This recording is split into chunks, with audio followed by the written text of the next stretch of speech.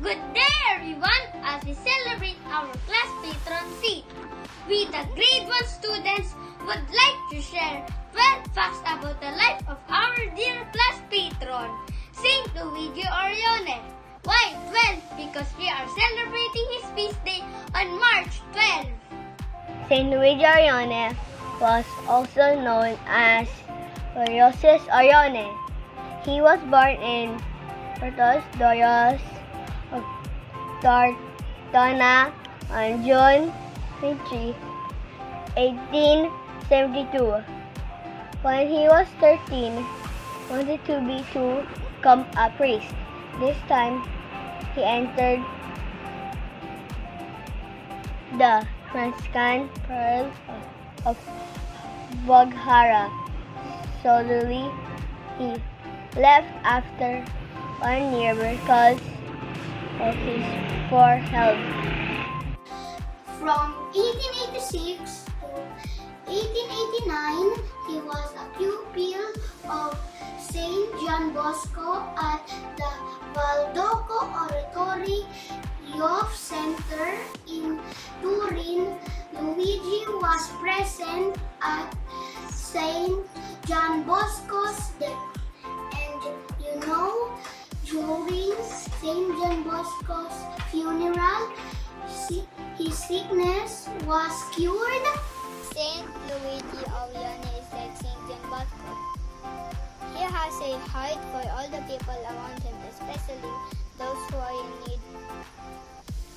On October 16, 1889, he joined the diocesan seminary of Tortona. As a young seminarian, he devoted himself to the care of others by becoming a member of both San Mariano Society for Mutual Help and Luigi the Society of Saint Vincent de Paul.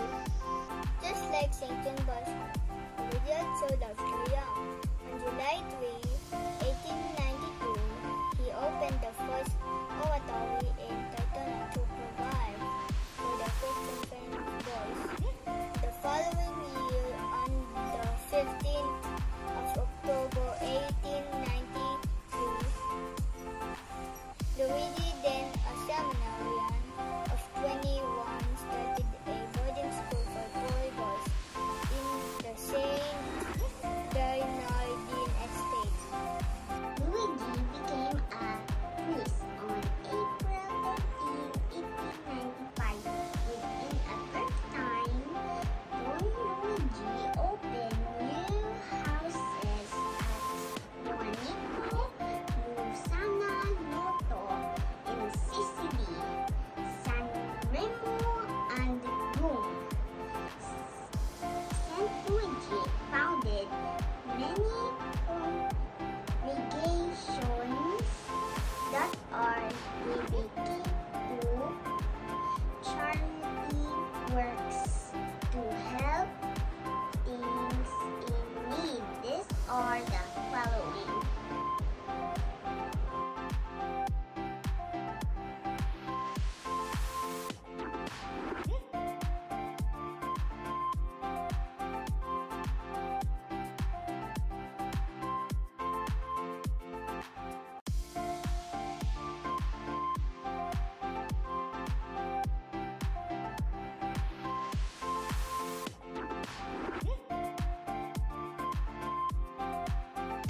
Saint Luigi Orione loves the church and he dedicated his life to make God known to others.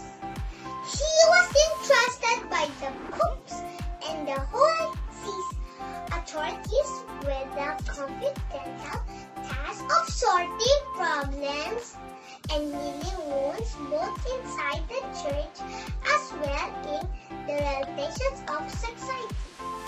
He is also interested in the new problems of his time, such as freedom and immunity of the church, the Roman question, modernism, socialism, and the present Federation of Industrial Workers. Luigi Orione is also a missionary. He sent his first religious to Brazil, expanded subsequently to Argentina and Uruguay. 1921 Palestine.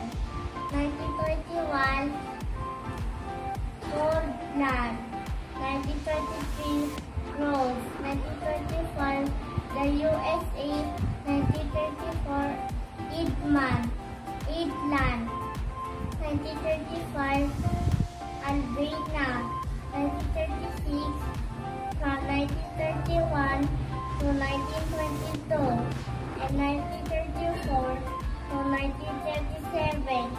He made 2 missionary journeys to Latin America, to Argentina, Brazil, and Uruguay, told as far as Chile to make that known to everyone and to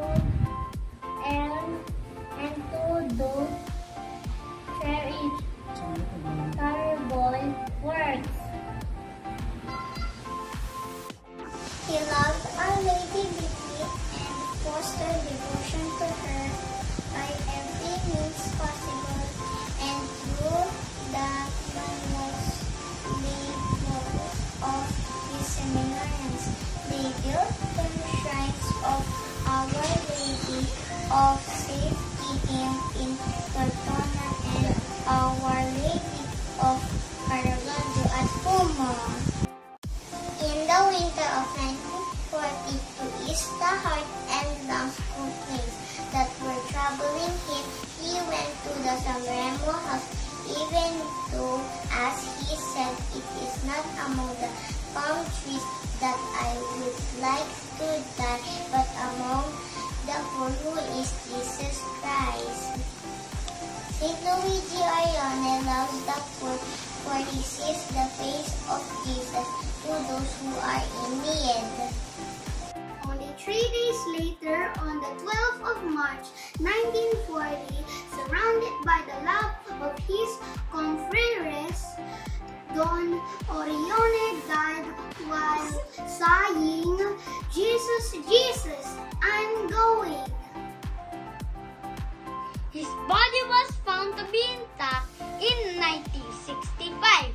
It means that the body is still complete even if he died a long time ago.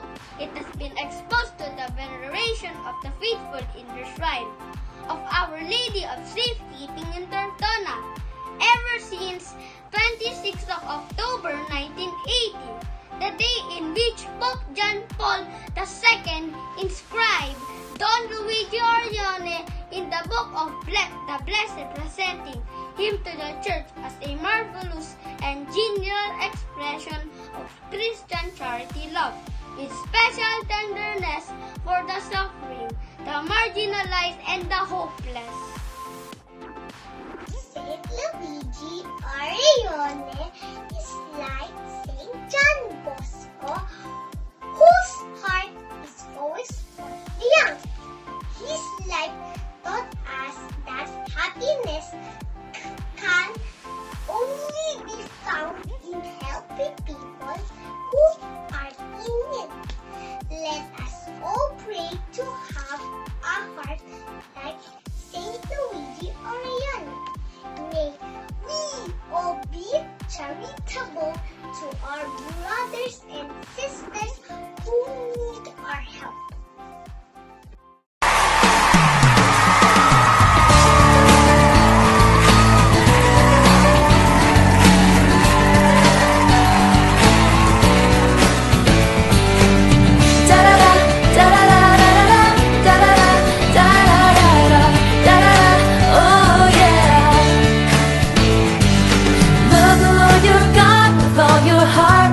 Your soul, with all your mind, and with all your strength. Love the Lord your God with all your heart.